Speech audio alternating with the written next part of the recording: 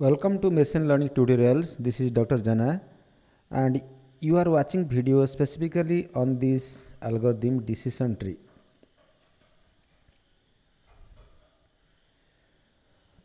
If you look at this picture here, the right hand side, there is some occasion where we can use this decision tree.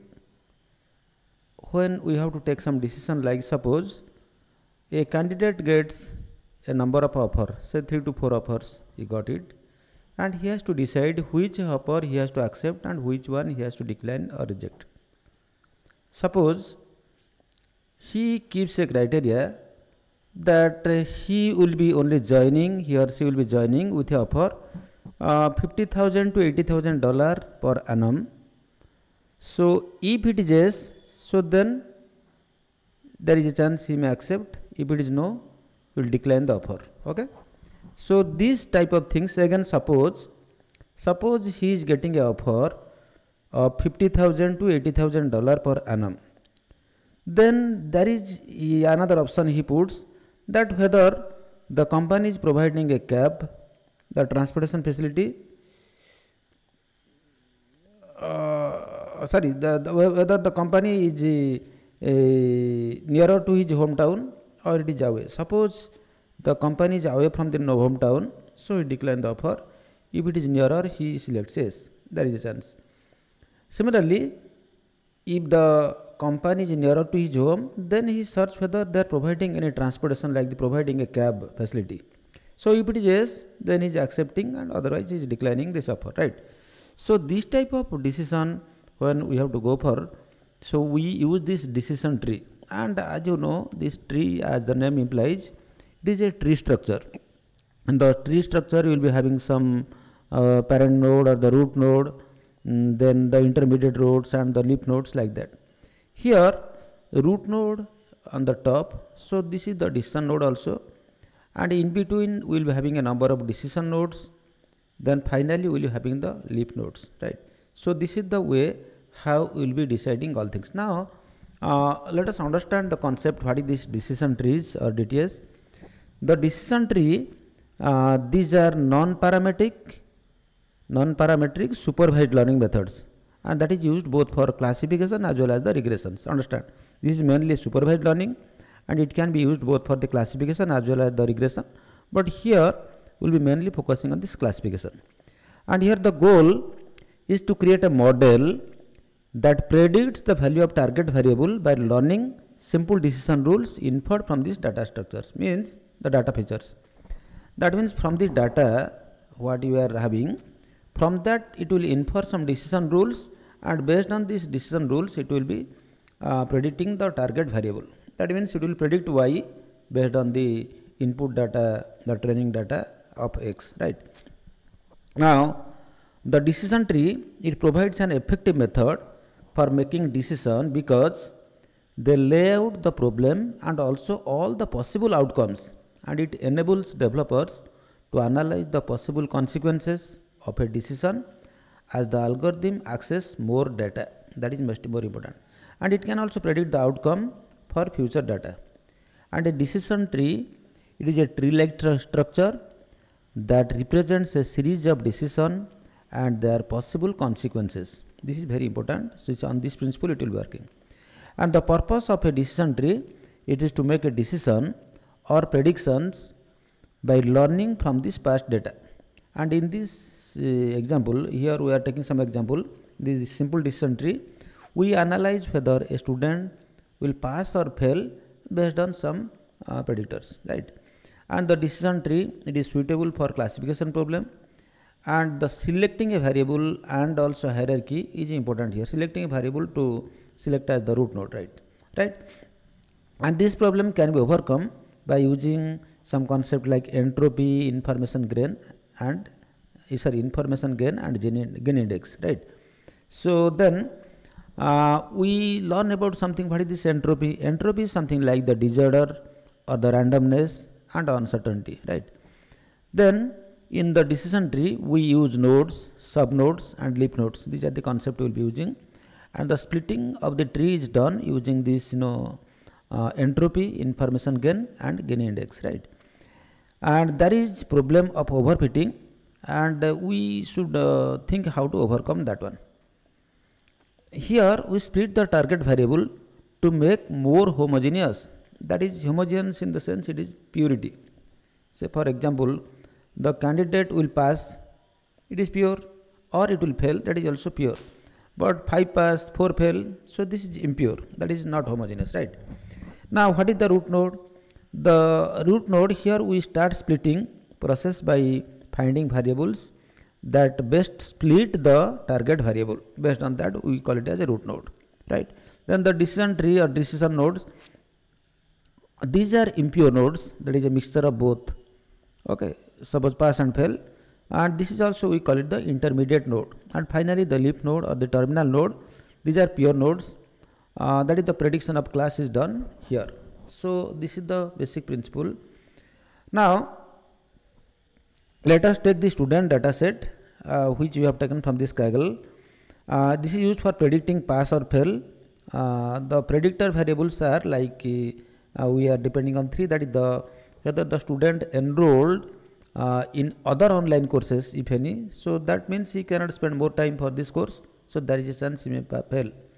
So the background is also important. Suppose the background is mathematics or computer science and others, so based on that the student pass fail is also decided.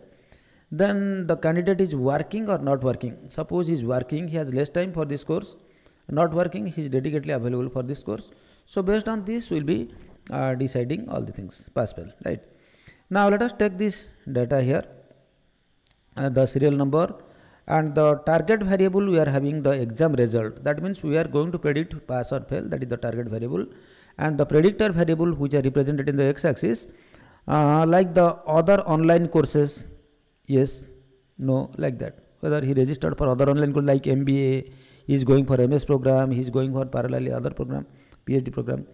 Then the predictor variable, another is that the student background. Suppose we are having 3 background like the mathematics, computer science and other. So a student with mathematics background, there is less chance of fail, or with computer science there is more chance of pass, like that we can have the student background. And another criteria, that is the working status, whether the student is working or the candidate is working or not working.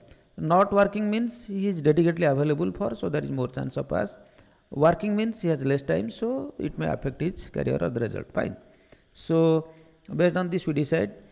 Then we go for the student, the variable the student background. We will find that there are more than 2 levels of categories, like the background is mathematics, computer science and others. And from this here we can see we are having pass and fail. If you see here, one pass, how many people pass? 1, 2, 3, 4, 5, 6, 7 and 8. So 8 people pass and 7 people fail. You remember this thing. So 8 number of students passed and 7 number of people failed. Similarly, not working and working. Not working, it is 1, 2, 3, 4, 5, 6 people not working. So remaining 9 people are working. So based on that we can decide. Okay. Now the student, on the student background, we saw that we are having more than 2 levels. So the student can have a mathematics background, it can have a computer science background, he can have other background. And it is one of the advantages of decision tree compared to other classifications like the logistic regression or SVM, that we don't need to carry out one hot encoding to make these into dummy variables. That is the thing we follow there, the SVM as well as the logistic regression, but here we overcome all things. Then what is this root node? To identify the root node, we would evaluate the impact of all the variables that we have currently on the target variable to identify the variables that splits the exam pass fail classes into the most homogeneous group, either he passes or fail, right? And our candidates for splitting these are the background, working status, whether working not working, and other online courses registrations, right? Now if you decide on this working status, the student either it is the candidate is working or not working. So if you see out of this working, 9 number of people are there, and out of 9, 5 pass and 4 fail. Okay. Then similarly not working, not working 6 students are there. So out of that 5 people passed and 1 failed. This is more pure in comparison to the working. Okay, not working, only 1 failed out of 6, 5 passed. But here 5 people passed and 4 people failed. So in this way, the same thing we have explained it here. And a node which is impure can be branched further for improving purity. So like that we have seen the previously. This is more impure because there are 5 pass and 4 fail. This is more impure. This is pure, more pure because only 1 student failed. Got it now?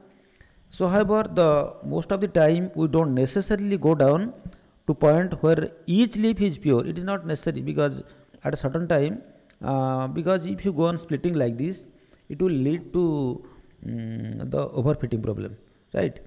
And this decision tree, it follows a top down and greedy approach, right? The top down greedy approach, that is known as the recursive binary splitting, and the recursive binary splitting approach is top down because it begins at the top of the tree and then it successfully splits and predictor spaces, splits the predictor spaces. Then at each split, the predictor space gets divided into 2 and is shown via the new 2 branches pointing downwards. And the algorithm is termed as a greedy because at each step of the process, the best split is made for that step, right? This is the reason why you call that the top-down greedy approach. Now, what is the variable or for selecting, or what is the on what basis we select the variables or variable selection criteria? Here the true complexity and sophistication of the decision tree lies. Variables are selected on a complex statistical criteria which is applied at each decision node. So we can do it using the 2 approaches. One is the entropy and information gain, second one is the gain index, right? So in this, now first we will try entropy and information gain. The second approach we will try just after this. Now what is entropy? As we have discussed that entropy is a measure of disorder or impurity in a node. Thus, a node with more variable compositions such as 2 pass and 2 fail would be considered have a higher entropy than a node which has only pass or fail. Okay, that means it is already the leaf node either pass or fail, so there is no impurity, it is pure, right? So leaf node which have all instances belonging to one class would have a entropy 0. Try to understand what I am telling you that, because there is no impurity here. There is no impurity here. Entropy means it is some impurity, some disorder, right? Where the entropy for a real for a node where the classes are divided equally would be 1. Suppose 5 people pass, 5 people fail. Here the entropy will be 1, right?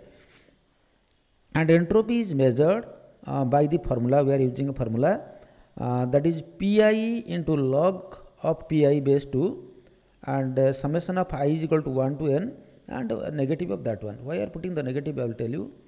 But what is the pi? This pi is the probability of randomly selecting an example in class I. So in our problem here we have taken, there are 15 people, 15 students. Out of that 8 pass and 7 fail. That means probability of pass, it will be 8 by 15. So probability of fail will be 7 by 15. Same thing I am telling you that. That is, we will be calculating for 8 by 15. We will be calculating for 7 by 15. We go for the summation and put a negative sign. That is the called the entropy. Okay. Now the p pass, I told you that it is 8 by 15 and the probability of fail, that is equal to 7 by 15. Now we will calculate the entropy, and the entropy of parent minus the entropy of child, that will be the information gain. The same thing we are going to do it here. So the same formula I have given it here. Now let us see the parent node calculation. Parent node calculation, what I told you, the entropy, that is for the number of student pass, probability of student pass, it is 8 by 15. So then how do I calculate the entropy? It is minus of 8 by 15 log to 8 by 15 plus 7 by 15 log to 7 by 15. So 8 passed and 7 failed. You got it now? And I will tell you one thing. If you are using your calculator for calculating this logarithm base 2, especially the Casio, you will be using fx90 or 100 or like that. There will be 2 options, either log 10, log means log 10, or ln, that is the natural logarithm base e. but we need to calculate the log to base 2, so that you see some functions will be there to calculate. Otherwise there are some website how we can use that one to calculate this log 2. That you do how to calculate, that is your business, you do it, learn it how to calculate with the base 2. So once you calculate e of all this value multiplied with this thing and log of this thing, so it is coming 0.9968. okay, what is the entropy at the root node? It is 0.9968. fine, remember this thing. Then let us begin the work with the work status. The employee is working, the student is working or not working. So I have shown you that there are 9 number of working none. So 3 people pass and 6 people fail while they are working. When the people are working from this working group, there are 9 number of working groups, and out of that 3 people pass and 6 people fail. Then how to calculate the entropy? So 3 by 9 log of 3 by 9 plus 6 by 9 log of base 2. So it is coming 0.91. Similarly for not working, you are having a total 6. So 5 people are pass and 1 people fail. Okay, then how calculate? 5 by 6 into log 2, 5 by 6. There is a mistake, it will make it 5 by 6 plus 1 by 6 logs to 1 by 6. Calculating, it is also coming 0.6500. Right, then how do we calculate the average? For average the status, because already we see this is the 9 passed and 6 failed, like that we already seen it there. So 9 by 15 into 0.9183. okay, so you don't be confused for this thing.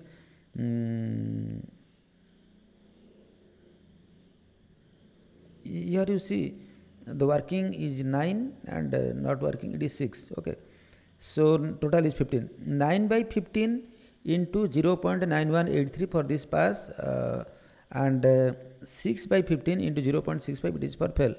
So calculating the average, it is coming 0.8110. Then what is the entropy gain? Entropy gain will be entropy gain, it in comparison to the parent is 9968 minus your 8. There is some mistakes is there actually. You can see here actually 0.8110, it is 968. okay, based on that it is coming 0.185. These some mistakes are there, 0.1858. right. So once you do all the things, for the working not working we calculated, it is coming 0.9183, and not working it is coming 0.65. already we have shown how we have done, and the parent it is coming. So average of these things, it is coming 0.8110. and if you subtract this one 0.8110 from this 9968, it is coming 0.1858. so this is called the information gain, the difference between the entropy at the parent minus the average entropy here. For the working group it is coming 0.18, for the background it is coming 0.53, and for the online it is coming 0.02. what is the maximum here? Maximum is 0.5370. right. So from this entropy, when the information gain is more, that we are selecting for the splitting, right. But in case of gain index, what is the minimum value we will be taking for that one? That is the only difference you remember. Now we decided while we are going for this pass fail, the background, student background is more important, that is to be splitted, right. Now we split it like this. The information gain student background, we put it like this. The student background is divided into mathematics, computer science and others. And if you see our data which we have taken from this Kaggle, so with mathematics background there are 7 people are there, 7 students are there. Out of that 4 pass and 3 failed. In the computer science background there are 4 students, 4 passed and 0 failed. So this is pure because all the 4 people pass here. In the other background 0 pass and 4 fail. This is also pure because pass or fail some result idea has come. But while you are coming to the mathematics, so this is 4 pass and 3 fail. Are you getting me? So definitely there here entropy will be more. Here entropy will be more and the information gain also will be more here, right. So based on that we will decide. Now how to decide the root node of the decision tree? We have seen the student background split and the target variables into 3 groups, that is like the computer science background, mathematics background, this background, all things 3 there. And in mathematics background, we have seen 3 pass 4 fail, hence it is impure and there is some scope for further splitting. Now split the mathematics background into subnodes, which we calculate the entropy and information gain for the remaining variables, like the while he is in mathematics background, what is the working status and the online, whether he is working or not working. For that you have to calculate the entropy and information gain, and also whether he registered for online course or not.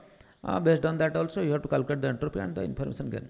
So we using the same formulas what we applied, you will find that with the background of mathematics, I told you that we split it already and we find the background of mathematics is impure, remaining are pure, so only we are splitting this one. Now while you are taking the background is mathematics, then we go for whether it is working, not working, online, not working. So in the similar way we calculate the entropy. For the working group it is coming this one, not working it is coming 0, 0, 0. Similarly the online course, yes, it is coming 0.9183 and no, it is coming 1. So from these two average it is coming this one, and from these two average it is coming 0.9533. And in comparison the parent here it is the 0.9862 minus this one. So this is the information gain and this is the information gain. Out of this, what is the maximum information gain? It is 0.5216. That means the working group you need to split. You got it now? See here what you have done. The student background, these two computer science as all pass, it is pure.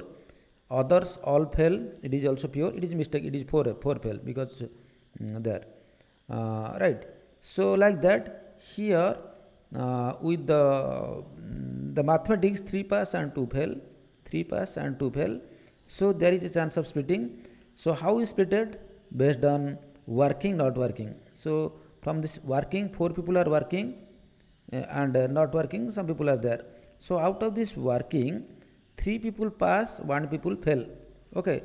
But in the not working, all people pass, right? So if the decision tree continues to split, suppose after that I want to split this working, then it will lead to the overfitting. You understand why? Because if you go on splitting, the tree increases like anything and we don't get any additional information in that one. So there it is, as I told you, that is not mandatory that we get all the leaf node as pure. Maybe one may be impure, that is acceptable, that is not issue. Then another criteria based on which we can go, that is the Gini index. Here the Gini index method, how we calculate, we have a formula. As I told that entropy and information gain, this method focuses on purity and impurity of a node, right? The Gini index or the impurity measures the probability for a random instance being misclassified when chosen randomly, and the lower the Gini index, the better is the likelihood of misclassification. That means Gini index we have to calculate the minimum, that one we have to calculate, select. Now what is the formula? The Gini index Gini, which is equal to 1 minus summation of pi square, I is equal to 1 to j. What is j? This j represents the number of classes in the target variable, that is the pass or fail in our example, and pi represent the pass, the total number of pass divided by the total number of observation, as I have given you. That was 8 by 15, I already shown you, right? Now using this same formula, how you calculate, this is say if you go for the because while you are going for these things, we are going for this background, and in the background other two it is okay because they are already a leaf node, because either all passes or all fail. But in mathematics we are having 4 pass and 3 fail, right? So how do you calculate the Gini index here? It is 1 minus summation of pi square. It is the pi here, 4 pass, total is 7, 4 by 7 square minus 3 by 7 square, it is coming 0.4897. Get it now? So based on that we can also calculate for the computer science, we can calculate for others. In the computer science, what is there? 4 pass. So 4 by 4, 0 pass, 0 by 4. This is a mistake, not 5. This is 4 by 4, 0 by 4. So this is 0. 4 by 4 is 1. 1 minus 1 is equal to 0. Here also in others, 0 pass and 4 fail. 1 minus 0 by 4 whole square minus 4 by 4 whole square. 0 by 4 is equal to 0. It is gone. Then 4 by 4 is equal to 1 minus 1 is equal to 0. Right. So based on this, if you compare all the things, then misclassification in CS node is 0 since everyone passes. The misclassification other also it is 0 because all fails. Only the mathematics node has the possibility of misclassifications, and it is quite high given that the maximum Gini index is 0.5. But how much we got Gini index? Something like that 0.4897 the Gini for the mathematics. Then we have to calculate the average of that one. Gini of this background is equal to 7 by 15 into 0.48. Where you got the 7 by the people because total were 15 8 pass and 7 pass. 7 by 15 into 0.4897, 4 by 15 into 0, 4 by, because already we calculated here, this is 0 and this is 0, right? Here also 4, here also 4, you got it now. And here you calculate only it is 7, total is 7, try to understand. Total is 7, 4 plus 3 is 7, here it is 4 plus 0 4, here 0 plus 4 4, right? So 7 by 15 into 0.4897 plus 4 by 15 into 0 plus 4 by 15 into 0, it is coming 0.2286, right? In the similar fashion we can calculate for this not working. We calculate what is the Gini working, what is not working, and what is the status here. So previously it was 0.2286, here it is coming 0.378 for this working not working. Similarly for online courses also we find the Gini online, it is coming 0.46, and not online it is 0. And you go for the Gini status, it is coming 0.47. What is the minimum out of these three? The first one is the minimum. Okay, so the Gini index is lowest for the student background variable. Hence, similar to the entropy and information gain criteria, we pick up the variable for this root node. Like in this way, we go on continuing until the purity is less or more pure. Then one thing is that the difference between the information gain, the minimum 0, maximum 1. But Gini index, it is maximum it is 0.5 and minimum is equal to 0. That is for purity. So then the popular decision tree algorithm that includes ID3, C4.5, CART, and random forest, and this random forest is considered one of the best algorithm as it combines multiple decision trees to improve the accuracy. It takes the average one, right, and it reduces the problem of overfitting. Then another question comes regarding the splitting. When to stop the splitting? Because if you go on splitting, it results to some, as I told that it is overfitting, right? See,